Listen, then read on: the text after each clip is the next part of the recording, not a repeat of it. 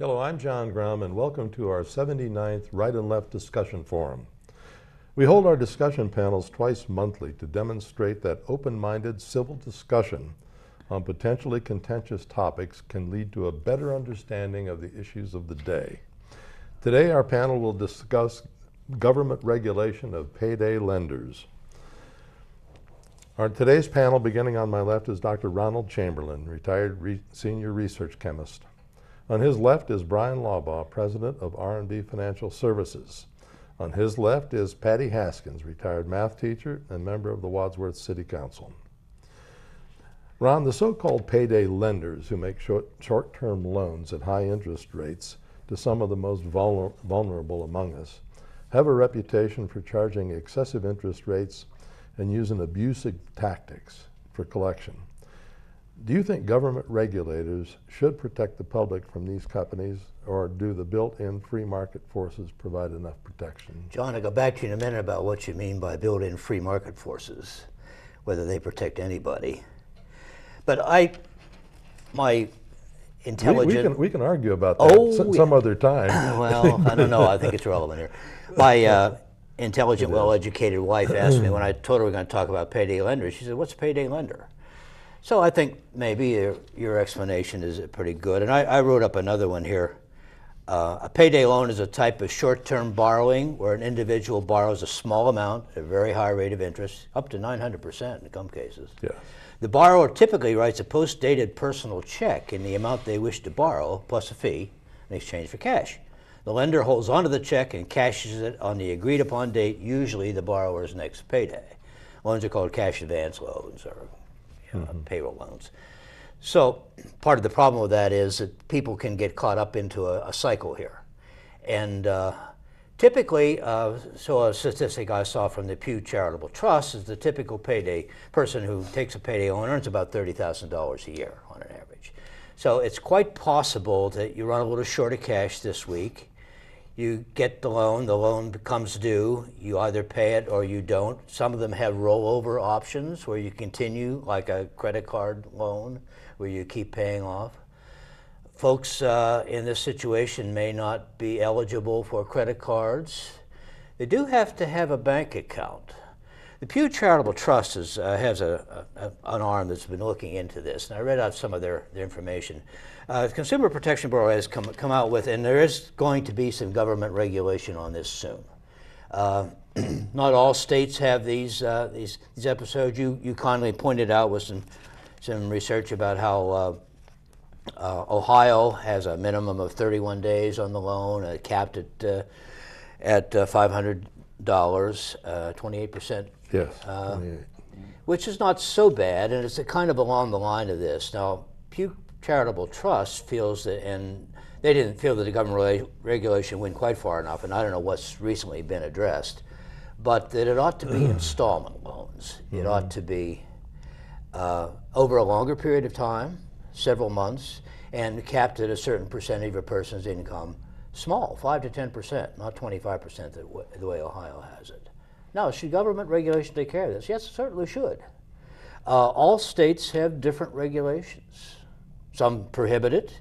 The regulations wouldn't prevent someone, wouldn't say, oh, you prohibit this, now you have to allow it.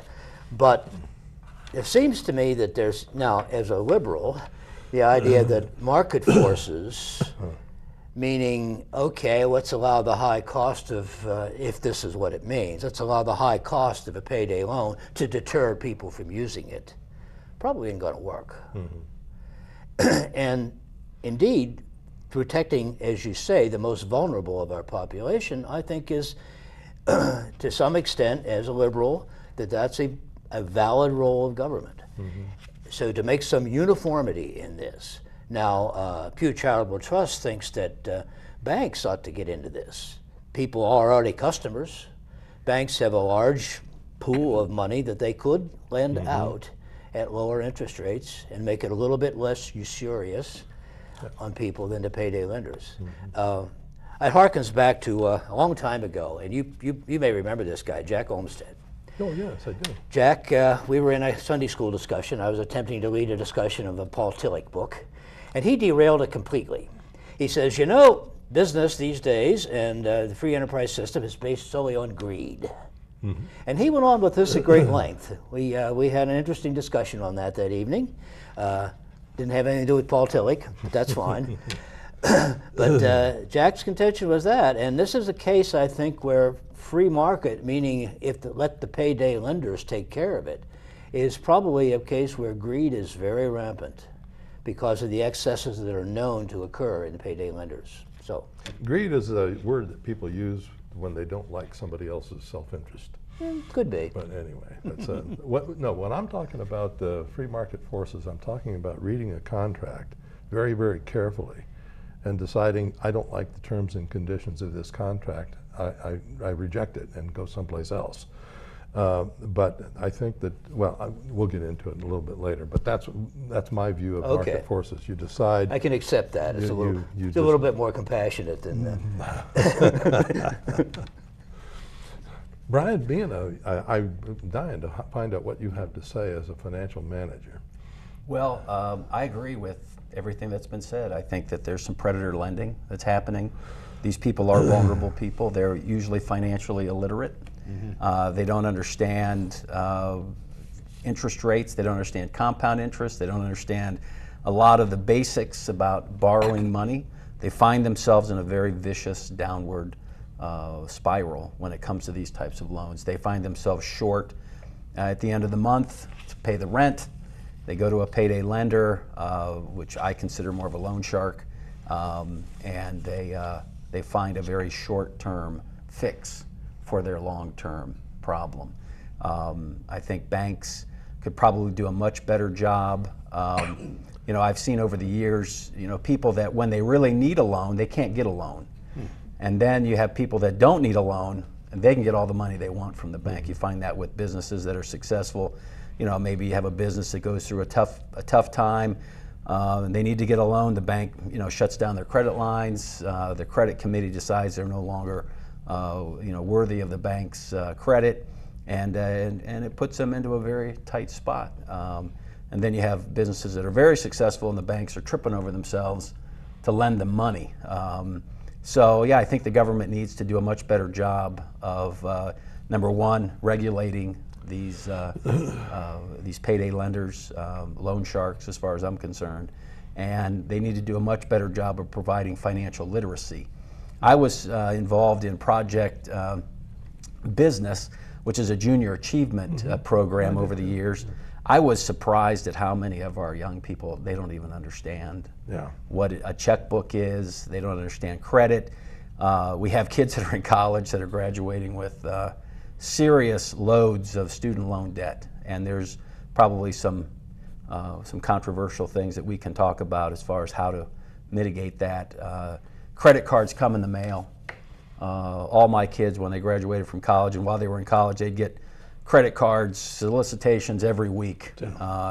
And to a kid that, you know, $5,000 worth of credit on a credit card, that's pretty enticing, you know, because how can I be out of money? There's no checks in my checkbook. Exactly.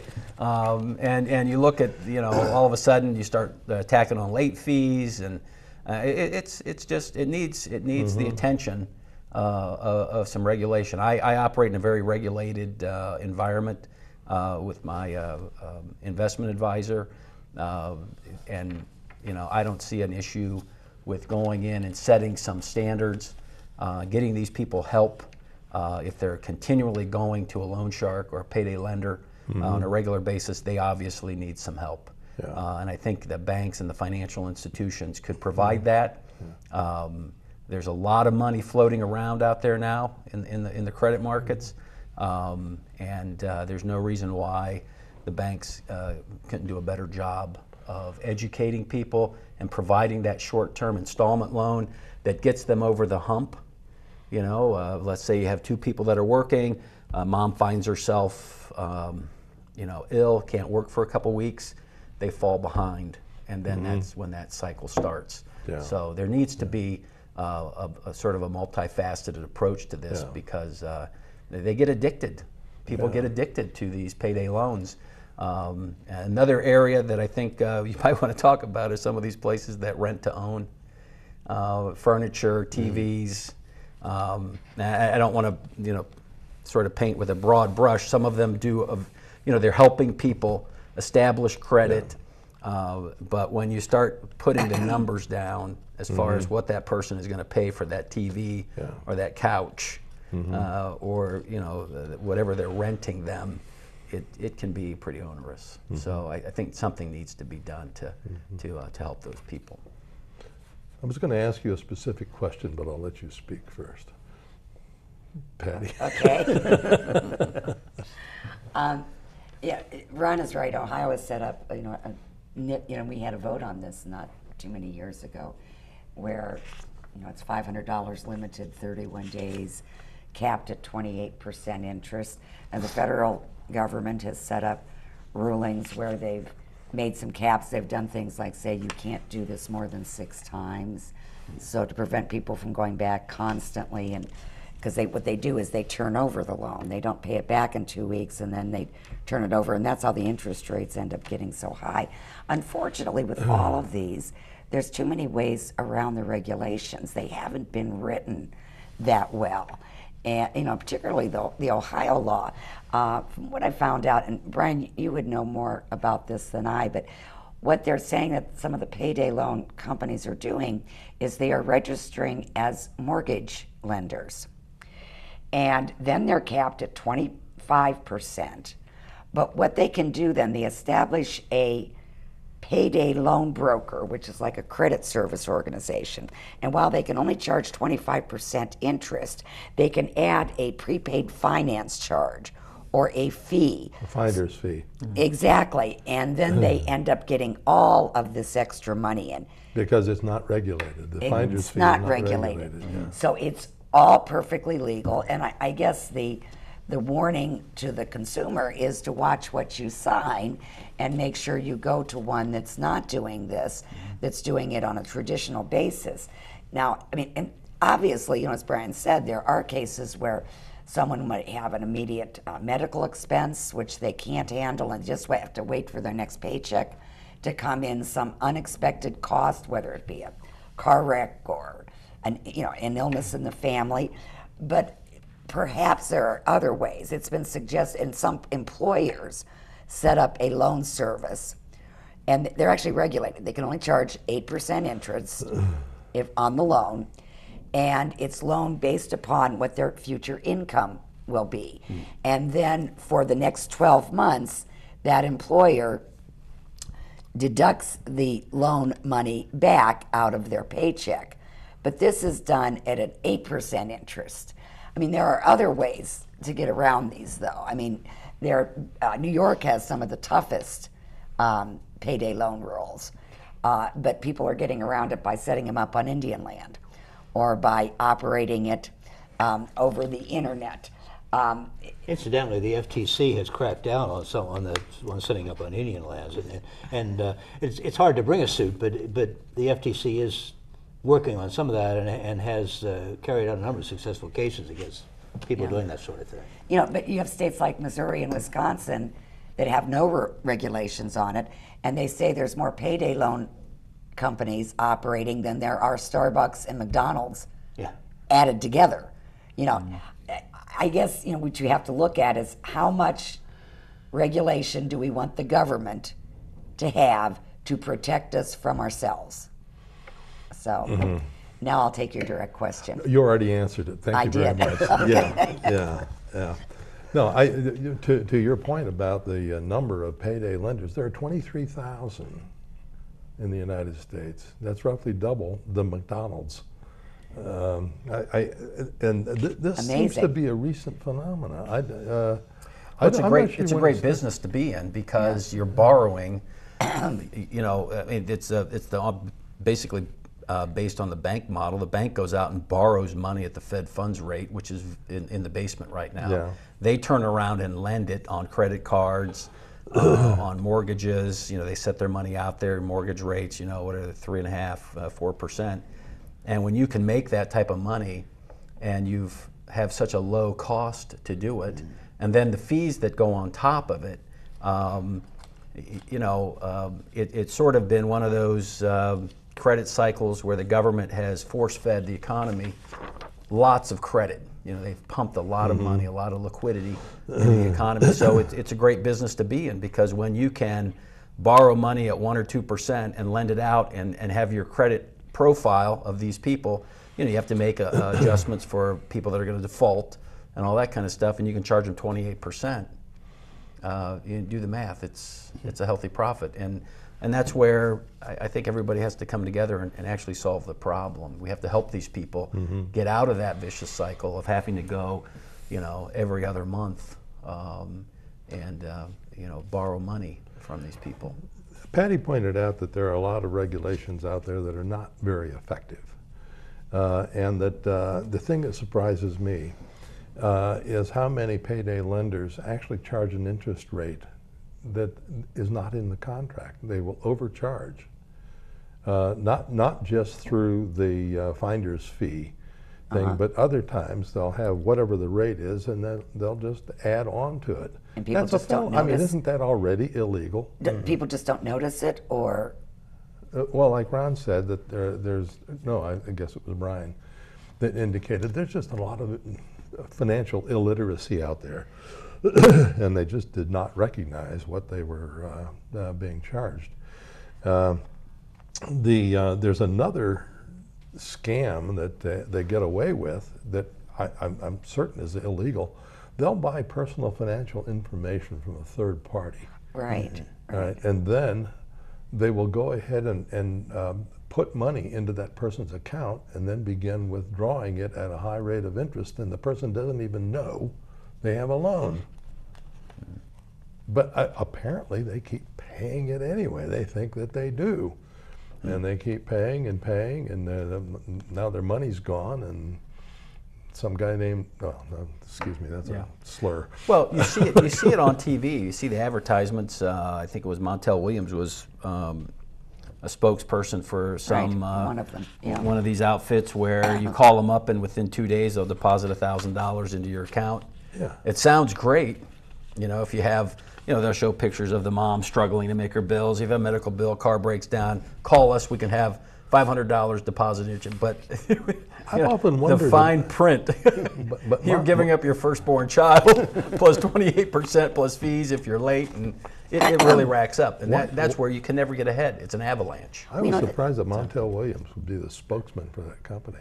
Yeah. Well, you know, there's also questions about their collection tactics. And I haven't been able to find out what they are that are so awful. But I've heard that, and that's one of the things the Ohio law was trying to address, was their methods of collection. Does anybody know anything about that, or what they do that is particularly nasty? Yeah. It's a big business. My brother is with a company that does robocalls. They have a software package and everything. A company that uses a lot of those types of Sterling Jewelers over here in Fairlawn. They have most of those buildings are filled with people that are making calls to collect on the jewelry. You know, person buys a watch or a piece of jewelry, they put down so much, and they make a payment each and every month when they're late. And they default on it. They start to, you know, so they spend a lot of money collecting. And some of the rules that have come out recently is, you know, calling cell phones. You can't call past 9 o'clock at night.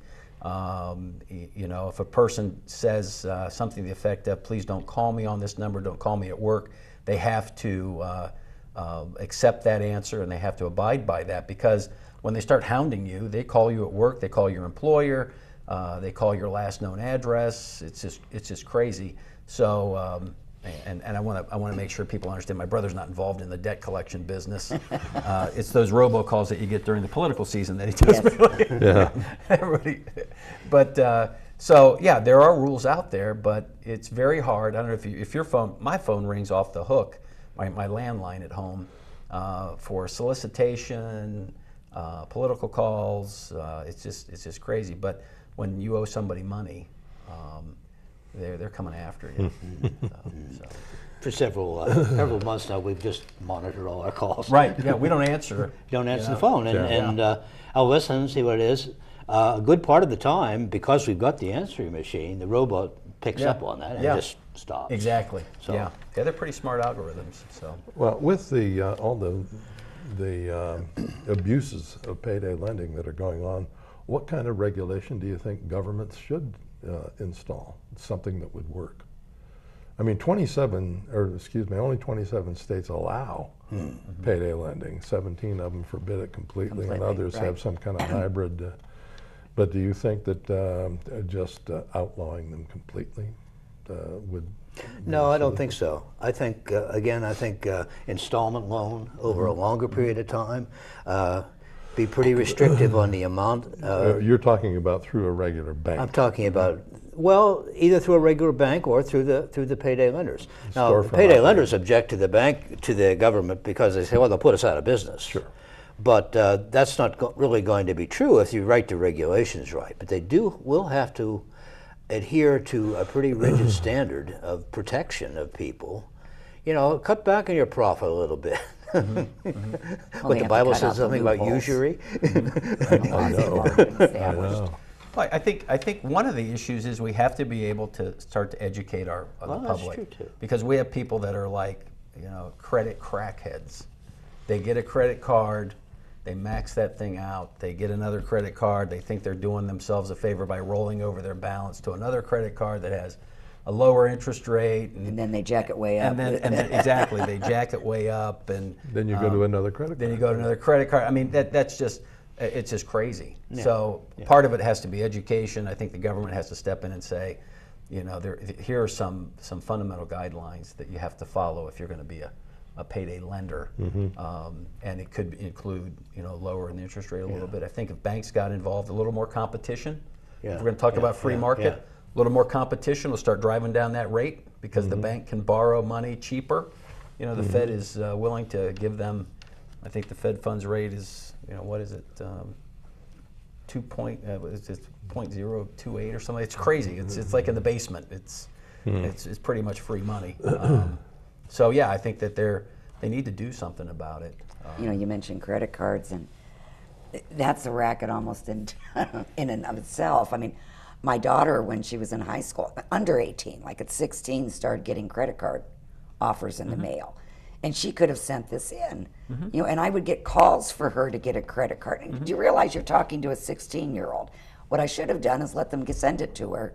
And I might be wrong on this, but I think at 16 they couldn't have held her to it because she couldn't sign a contract. But the way they do that, when I look at the payday loan places, I mentioned the fact government protect us from ourselves. People go there not just because they need money, but they've got their credit cards maxed out.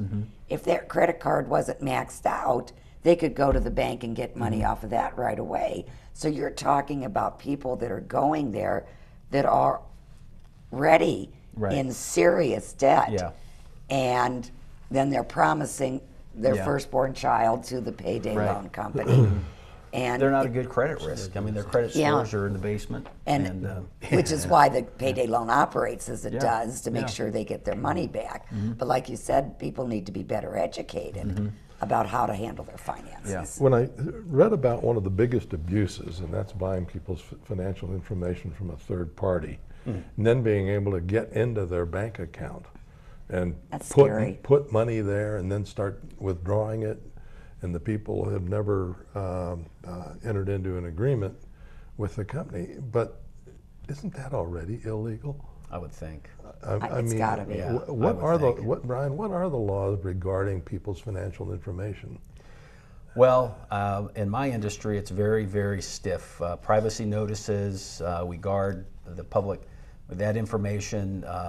We have a variety of encryption that we have to use, we're required to have. We don't send any of that information in any emails. I think you'll notice on your statements now, the last 4 digits of your credit card number, they no longer put that all out there. You no longer put a Social Security out there. We have various methods to verify who we're talking to on the phone. So yeah, we do our best to protect that. And when there is a breach, you're required to contact everybody. My First Merit just had a breach. We got a letter for my sons. They had identified a breach on some of their debit cards. They automatically send out new ones. They close the old one down. So I think they're doing a lot better job, but the crooks are just as smart. Yeah. You know, it's crazy how smart they are and what they're doing to siphon off billions of dollars from unsuspecting people. So, you know, they're doing a much better job, and there are regulations out there when it comes to protecting individuals' financial information. And there's another interesting scam too that's gone on. You have the loan, and they're into your bank account. They can add on and enroll you in other services that you don't know about, and then that gets deducted, whatever it's a monthly fee or what have you, you know. And I've had a couple of those on credit cards. Oh, You get to the state and say, what is this thing? You know? Right. It's that negative response. If you don't check the box, If you don't check the box, you're going to get it. you're going to get it. Or you get a free subscription to a magazine, but if you don't, Oh boy. Yeah. Oh yeah. Getting back to the original question about whether or not free market forces are enough to protect people from things like this, do we all agree? No. No. Not in this instance. They're not powerful enough. No. Yeah. I think that the problem is just too darn complicated to expect the general public to be able to understand all the pitfalls that they're getting into, even if they do read the contract. I'm a finance major, and these things confuse me. You know, they're controlled by, regulated by both state and federal government. Right. And it makes me wonder, does every state have the right to ban payday lenders if they want to? I think I so. would think so. Yeah. Thank you very much. Interesting conversation. I got a quote, you know, I remembered to get a quote this week from Ralph Stockman. I don't know who Ralph Stockman no is. idea. I know David Stockman. But let's not bankrupt our todays by paying interest on our regrets of yesterday and by borrowing in advance the troubles of tomorrow. Thank you very much.